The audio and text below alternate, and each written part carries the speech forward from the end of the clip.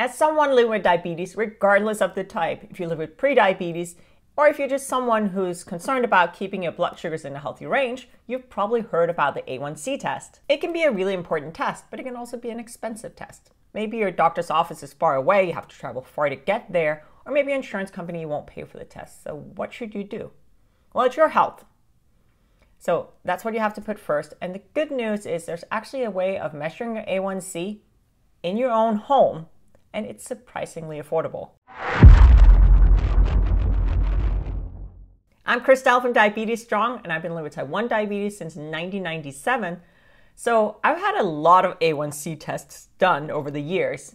And the test I'm going to show you today is the fastest. It only takes 5 minutes. So it's the most efficient way of measuring my A1c. In this video, I'll address some of the questions that you might have when it comes to at-home A1c testing, such as where can you actually get an at-home A1c test kit?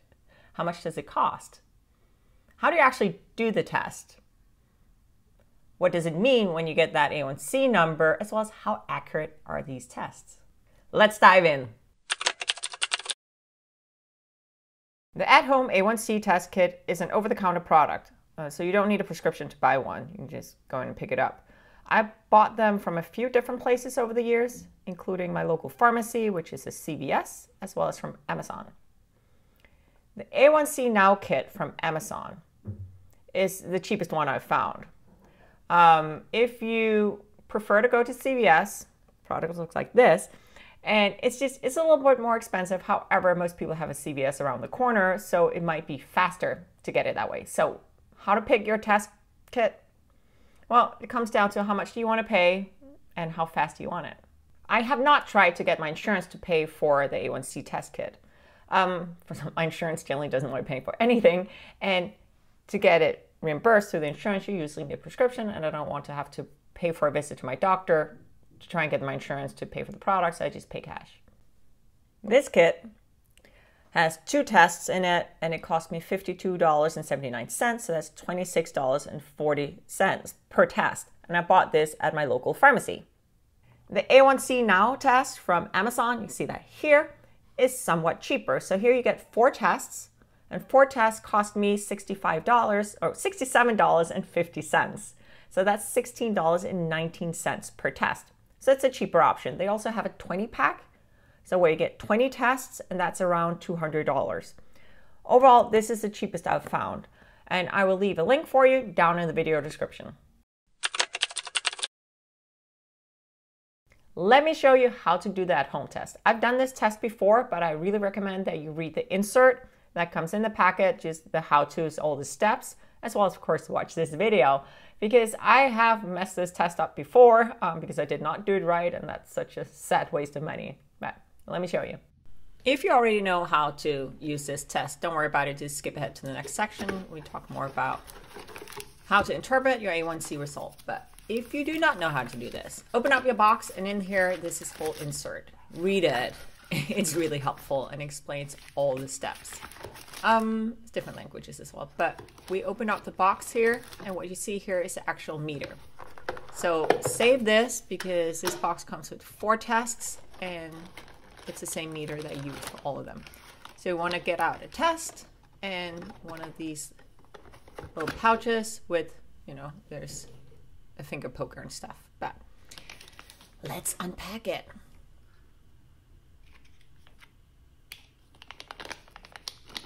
First, you want to open up this little pouch with the black line. So in here, see the finger poker. There's also the sample collection. I don't know what to call that. Container. That's the little one with the black one. But we're going to start out. First, you want to wash your hands with soap. I already did that. Make sure your hands are dry. Then you want to poke your finger. This one really pokes deeply, just so you're warned. And you see I'm really bleeding a lot. So you collect the blood drop in here, and you want to get in the right amount, so it shouldn't overflow. I didn't get quite enough here, so I'll just push out a little bit more blood. So I'll collect all the blood in here. Here we go, and then you simply push it into the collection thingy here, all the way in, and then shake it.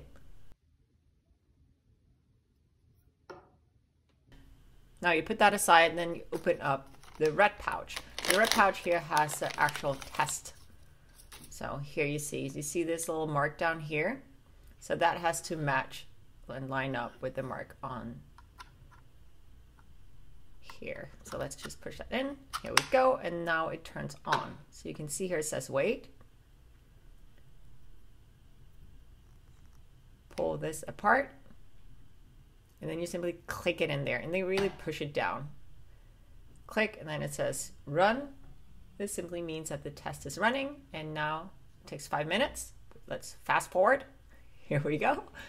And these are the last few seconds and here we go. That means that the test is done. 6.1%. So that is my current A1c. Now you have your A1c number, and that's great, but what does it mean? Well, your A1c or your hemoglobin A1c is your average blood sugars over the last 3 months. People who do not live with diabetes generally have an A1c below 5.7%, but that does not mean that if you live with diabetes that you need to manage your blood sugars down below that level. Your A1c target should be tailored to you in collaboration with your medical team.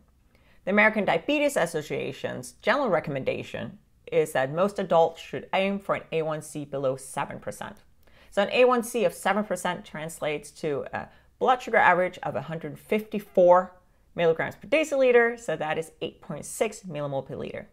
This is a conversion chart. However, if you just go into any search engine such as Google and you type in A1c conversion, it should show up with a calculator where you put in your exact A1c and it will translate it to your average blood sugar. Since my type 1 diabetes diagnosis in '97, I've had A1Cs ranging from the high 8s to the high 5s.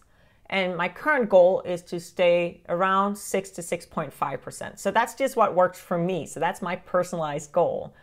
You still need to figure out what's an appropriate goal for you. You know, A1C can be a beneficial number to keep track of because it does give you an idea of how your blood sugars are, again, on average.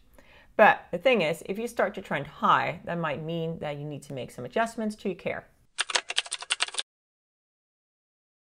Now the million-dollar question is, are these tests accurate? Can you actually trust the A1C number that you get with an at-home test? So for this video, I decided to do a little bit of an experiment and I wanted to compare the A1C Now test kit to the CVS test kit just to see, how similar they were. And this was the result. You can see, very similar. However, for it to be a good experiment, I did do more than one test of each. And what I found was that with the CVS at-home test kit, I actually saw fluctuations. So I got results from 6% up to 6.4%. Whereas with the A1C Now kit, it just consistently came back with a 6.1%. To this story also comes that this product, the A1C Now kit, is IFCC as well as NGSP certified. And I actually did a full test. So I did a whole video where I tested this product up against an at-home blood draw that you send into a lab, as well as actually going to the lab and get a full blood draw.